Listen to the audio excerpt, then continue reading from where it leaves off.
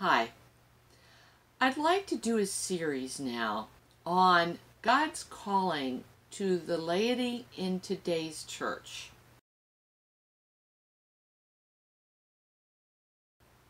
What we have in today's church, as you well know, is a lot of darkness, a lot of evidence that the devil has infiltrated our church. You know, he's infiltrated it through heresies that are being preached from pulpits. He's infiltrated by clergy who are abusing, sexually molesting minors. We have found out that there have been clergy in the seminaries who have been abusing seminarians and promoting through that and increasing in that the homosexual lifestyle, the homosexual activities. And there's many other ways. I've shared in previous episodes of my podcast, Footsteps to Heaven, some of the things that have been going on. And now I would like to talk about what God is doing about this.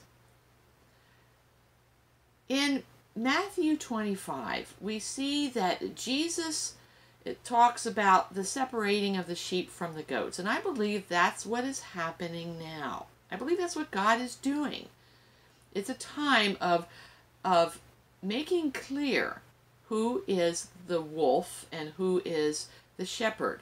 You know, who's the wolf in shepherd's clothing, you know, and who are the wolves that have been the devil's instruments, bringing darkness, bringing evil, bringing sin, increasing sin, and promoting sin in the church, and trying to destroy the church from within. I mean, that's the devil's plan, to destroy the church from within, to drive people away from Christ by driving people away from the church.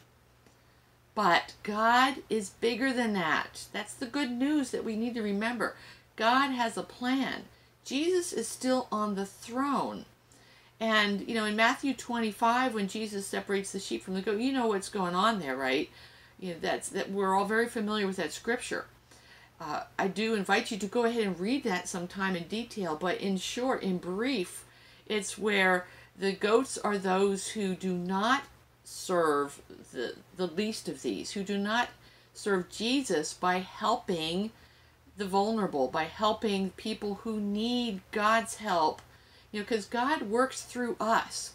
God works through the people. Yes, he could work directly, you know, like a lightning bolt, you know, hitting earth. He could do something directly himself, but he chooses, he prefers to work through the body of Christ on earth, which are the believers. It's the church on earth. And we are all part of that.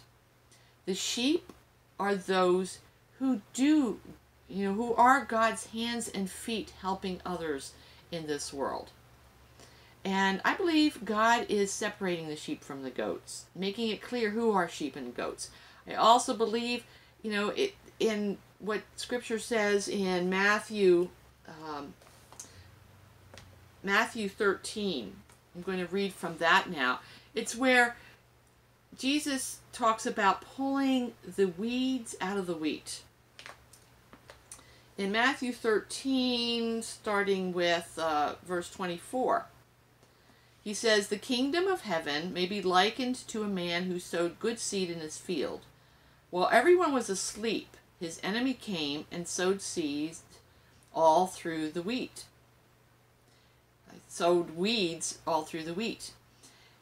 Now, think about that, you know, while everyone was asleep. When have we been asleep? I'm going to talk about that later. Stay tuned. How have we been sleeping? That's what I'm going to answer. While everyone was asleep, the enemy came and sowed weeds through the wheat and then went off.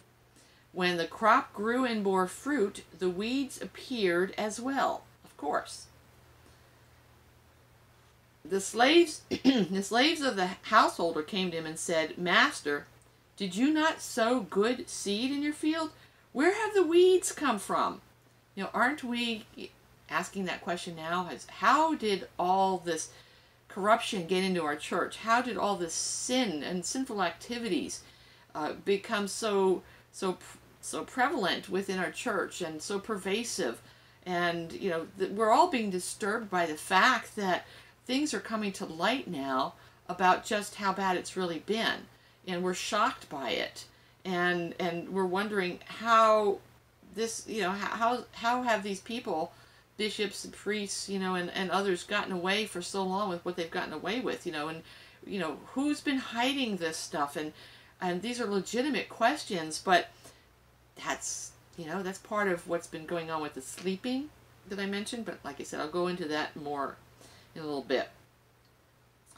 And so in verse 28, Jesus continues, an enemy is, he's quoting what the master is saying to the servants.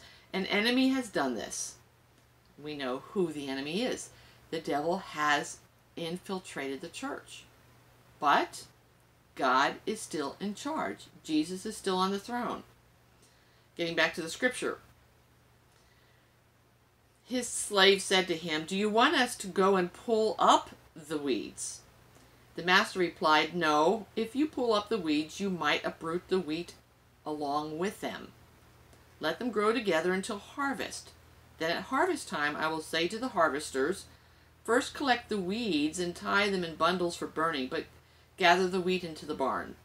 You see what Jesus is talking about here is how the master said, if you pull the weeds out, some of the wheat is going to come too. We have been seeing this. We've been witnessing this.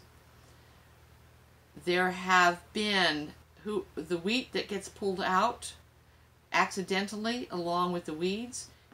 I believe that we've reached the time when Jesus was talking about where God has begun doing harvesting, and some of the weed pulling is causing some of the wheat to get yanked out before it's time, before it's really harvest time, before the wheat has fully matured. These are the people who are leaving the church. These are the people who have lost faith because of the evil that the devil has been allowed to get away with in the church. But as I'm saying, God has a plan.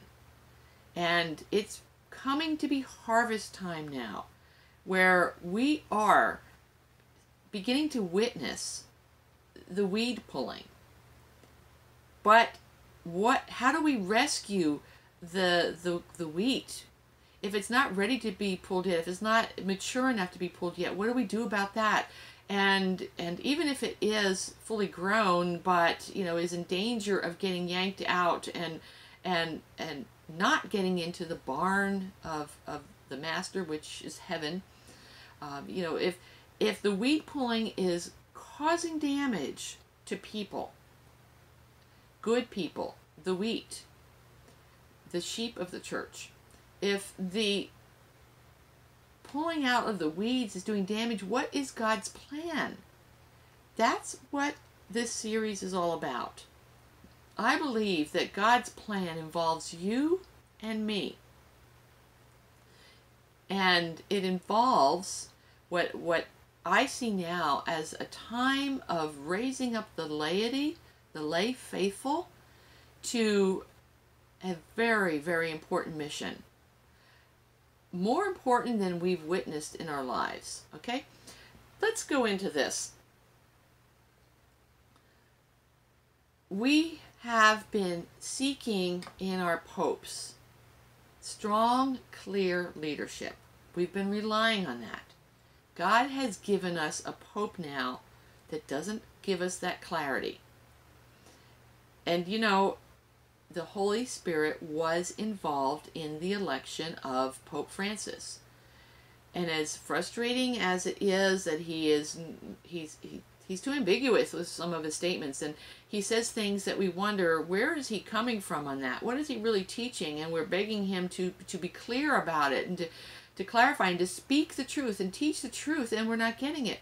We are used to having, in our own recent history, ever since Vatican Council II, we've had some, and not just ever since, we've had other really good popes too, but I really want to focus now on the popes that God has raised up since Vatican Council II. We've had a wonderful saint in Pope John Paul II. He was a fantastic communicator.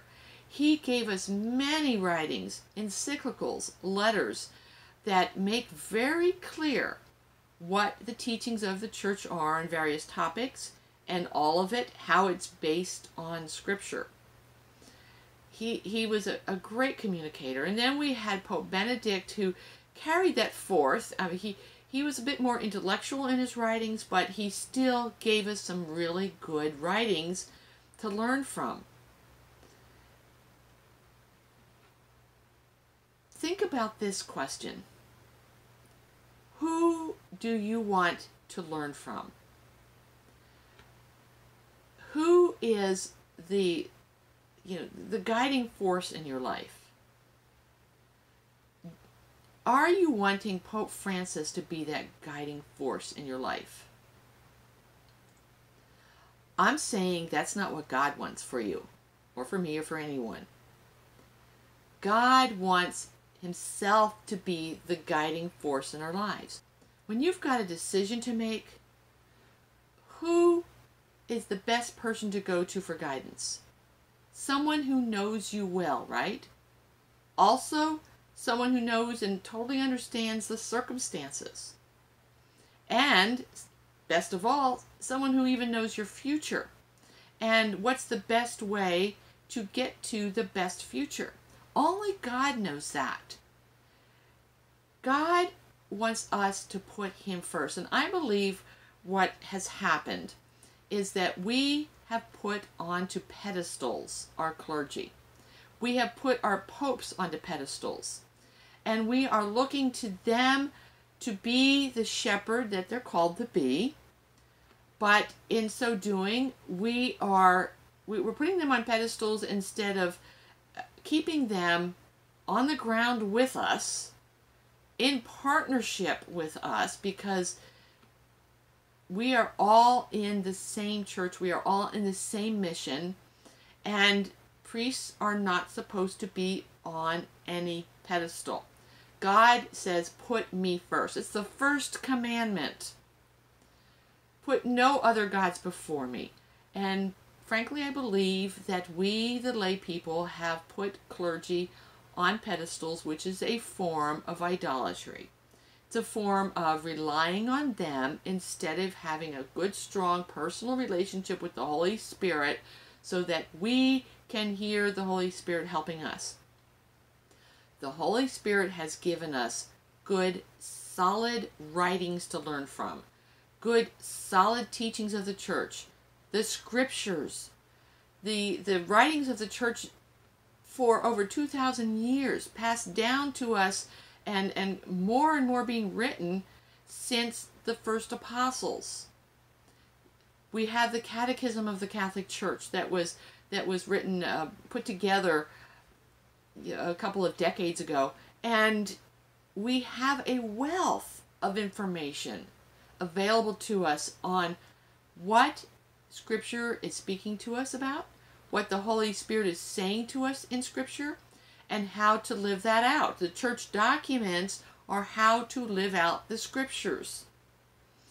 And this is how the Holy Spirit is providing His guidance to us. We have some catching up to do, my friend. We have been relying too heavily on the voice of the Pope and the voices of our bishops and the voices of our clergy to tell us what we want to learn, to tell us what we think we want to learn, to tell us what God wants us to learn. You know, we go to Mass and get a 10-minute homily, maybe if we're lucky, some would say if we're cursed, we get a 20-minute homily.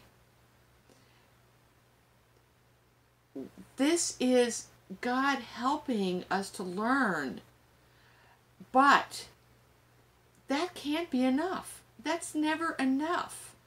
And so when the Pope Francis makes a statement that we're not clear, is he really saying what it sounds like he's saying? Is he making a compromise of church teachings so that the world finds it more acceptable? And we know that's not right. We know that the Pope needs to be clear as the top shepherd on what the teachings of the truth really are. And when he's not clear, I believe that's happening at this time in history for a reason. A divine reason that God set forth. The reason is God wants us to stop putting our popes and our priests and our deacons onto pedestals, but to do some catching up and learn. Whatever you feel the Pope is unclear about, find out for yourself what Scripture says about it. Find out for yourself what the Catechism of the Catholic Church says about it. Find out for yourself what the teachings in various documents say about it. To that end, I am going to be doing this series on this document called the Decree on the Apostolate of the Laity. This was promulgated by Pope St. Paul VI, promulgated this, and it's a valuable piece of work that the Holy Spirit inspired. And how many of us know what it says? How many of us know what our calling as laity really is and how important that calling is? How many of us have been taught this by our clergy? How many of this have been taught this by our bishops? This was written by our bishops, the bishops that we had back at the time of Vatican Council II. And I'm going to share this with you because this is, like all other church documents, a wealth of help and guidance. And it is God's calling for us today more than it was when it was first written. For example, starting with the very first paragraph, the introduction. The bishops of Vatican Council II said, to intensify the apostolic activity of the people of God, the Most Holy Synod earnestly addresses itself to the laity, whose proper and indispensable role in the mission of Christ has already been dealt with in other documents. Are you listening to this? The apostolate of the laity. If you are a layperson, you have an apostolate. You are an apostle, lowercase a. You are an apostle, and you derive your Christian vocation from your apostolate. And this document explains what your apostolate is, and I am going to unpack that over the next few episodes. And the church can never be without it. That's how important you and I are. Sacred Scripture clearly shows, this document says, clearly shows how spontaneous and fruitful such activity was at the very beginning of the church. And then it gives us scriptures to refer to because every church document is based on Scripture. And it continues, our own times require of the laity no less zeal. Read the book of Acts. Look at how full of zeal the first Christians were. And at the time this was written, back in the 1960s, our own times require the laity no less zeal. And where are we today? We need this zeal more than ever. The document says, in fact, modern conditions demand that their apostolate, the laity's apostolate, be broadened and intensified. And that has continued to this day. I see it as we need this more than ever. This was a prophetic document. And now the times have become critical, crucial for us to do what we are called to do. A little bit further down, still in the introduction, besides, in many places where priests are very few, or in some instances deprived of due freedom for priestly work, the church could scarcely exist and function without the activity of the laity. The Holy Spirit, in making the laity ever more conscious of their own responsibility, the Holy Spirit is trying to make you, my friend, conscious of your responsibility. Each one of us, getting back to quoting this, the Holy Spirit in making the laity ever more conscious of their own responsibility and encouraging them. The Holy Spirit is encouraging you, my friend, to serve Christ and the church in all circumstances. This is what the Holy Spirit is calling us to do now. The Holy Spirit is saying, stop relying on your clergy. The clergy are called to teach us what is in church documents. Teach us what is in Scripture. Teach us what the church magisterium has protected as the deposit of faith for over 2,000 years. We have clergy that are, unfortunately, I'm going to be very frank about this, because this is part of how the devil has gotten into the church, and we need to be honest about it.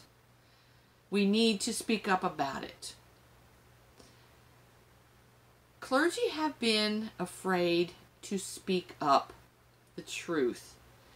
In today's world, and I'm talking about, the past few decades, the culture has become more and more anti-Christian, more and more breaking away from Christian values. And clergy have been afraid to teach the truth, the uncomfortable truth, to people at Mass during homily time, which is very often the only time, for the most part, not more than very often, it is usually like 99% the only time when the clergy have access to teach the people. And so often the clergy have been afraid that people are going to get up and walk out of Mass. People are not going to return to Mass if they teach what is truly in Scripture for today's world, for the culture that we live in, teaching us how to be countercultural, teaching us what the truth is, teaching us the truth about how abortion is killing a human being, and killing any human being is wrong. Teaching the truth about how homosexual activity is not God's plan for marriage. And God's plan for marriage has always been, and the Scriptures are full of it, and our Catholic teachings are full of it, has always been between one man and one woman for life, in a commitment that reflects God's commitment to us. Faithfulness between husband and wife are God's, it's a reflection of God's faithfulness to the people. And that's how important the vocation of marriage is. But when was the last time you heard this preached during a homily?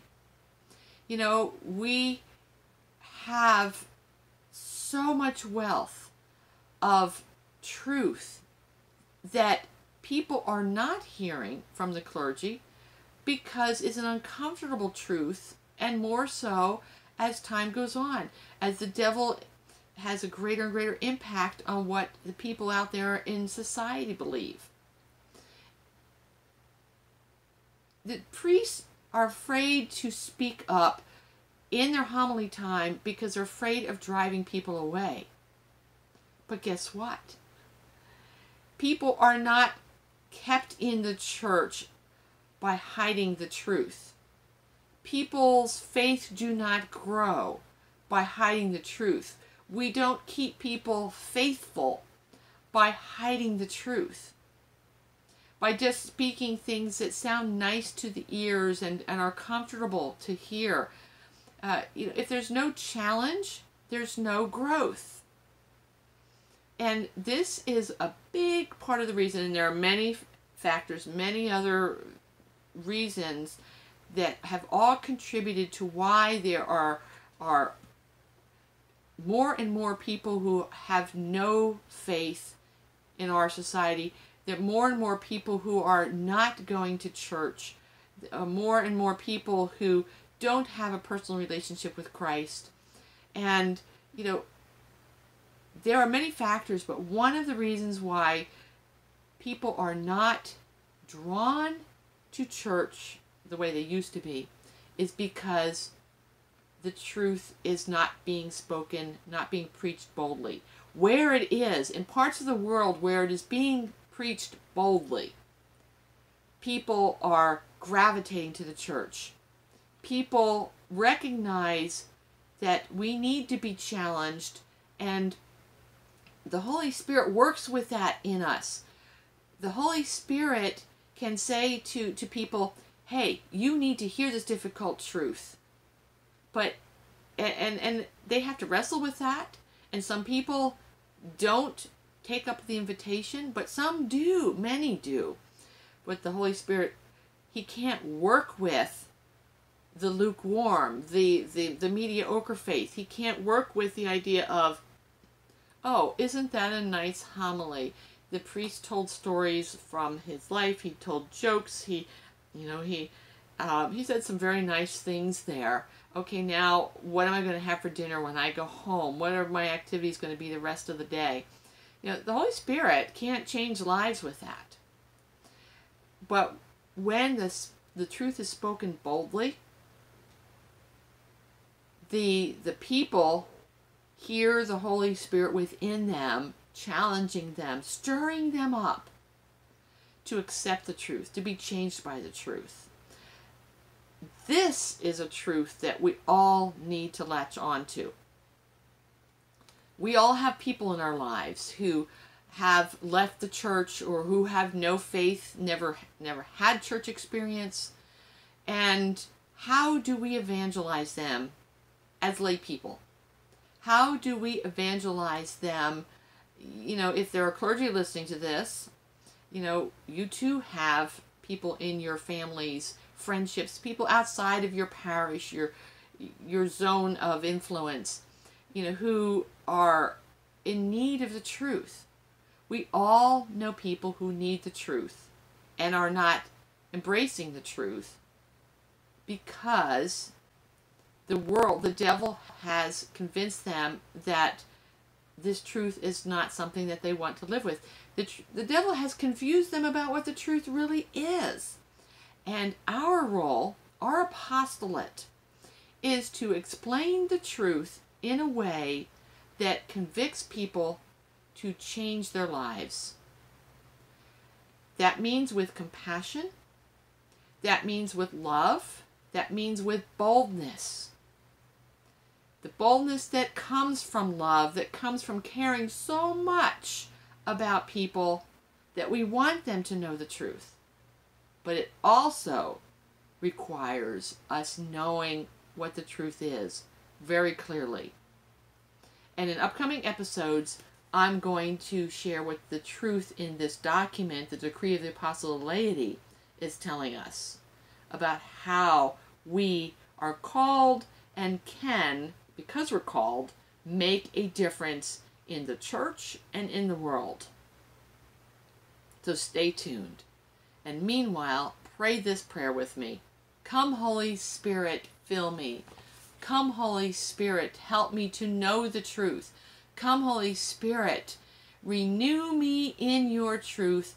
Fill me with the fire of your passion to make a difference with your truth. Come, Holy Spirit, you have my permission to change me. Amen. God bless you.